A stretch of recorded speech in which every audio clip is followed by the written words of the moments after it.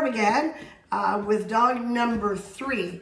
Dog number 3 is 11-month-old Leonberg, which stands for lion dog in German. He is a big boy. He's about 140 or 50 pounds now, and still growing.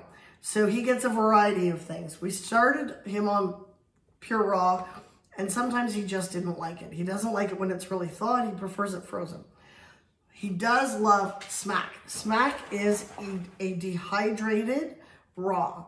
So it's got all the things of raw. It's just dehydrated.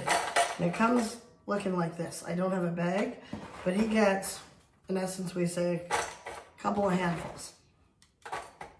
So he gets that.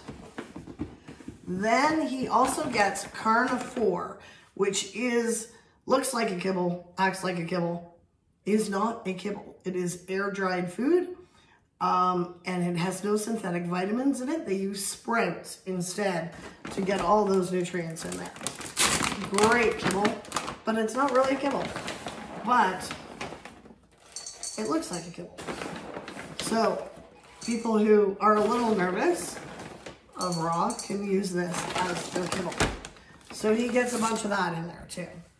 Then he also gets, he loves the Pets for Life balls that Stacy showed in her most recent video that Coco gets. So he gets a lot more. Just kind of dump them on top.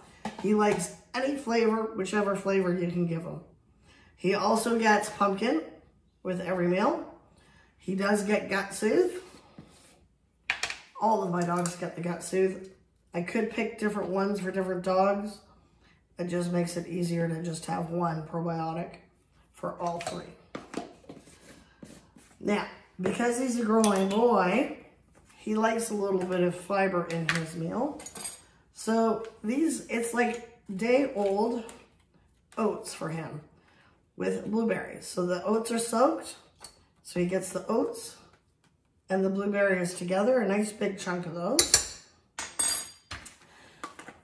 And then he gets some yogurt. So he always gets some dairy, whether it be yogurt or cottage cheese in his meal. And again, just a big spoonful. And the pièce de résistance for him is a whole sardine. I think it's kind of gross. Not a big fish person, but he loves it, and it's the first thing he eats. So it goes right on top of his food. And that is Lurch's What's in My Bowl.